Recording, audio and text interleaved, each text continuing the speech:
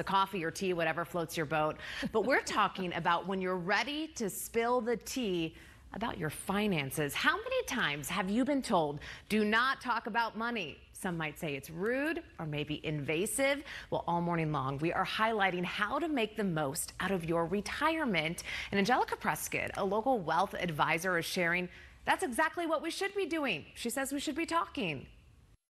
So keep the conversation going, not only amongst your friends, but through generations. Find out what mistakes your parents, your uncles, your cousins may have made that you want to make sure you don't do.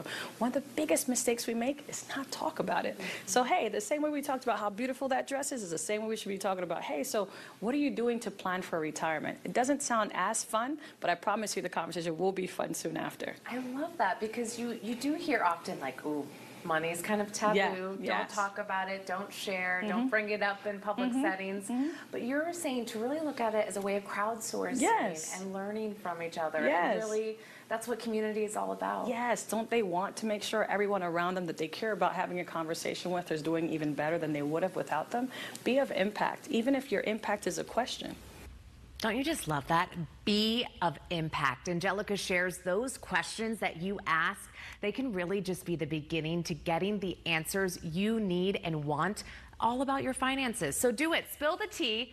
Go ahead, fill her up. Hopefully that can give you a little bit of Monday morning motivation to share and allow you to get started now on saving for your future and retirement. Because Allison, we all want to live comfortably, right? Absolutely. Like she said, after that, every day is Saturday. That's right. We're brunching. Joy, I love that. Thank you so much. And by the way, guys, these tips are going to be up online at 12news.com. So maybe good something for you to share around the office today. All right, next on Today in AZ.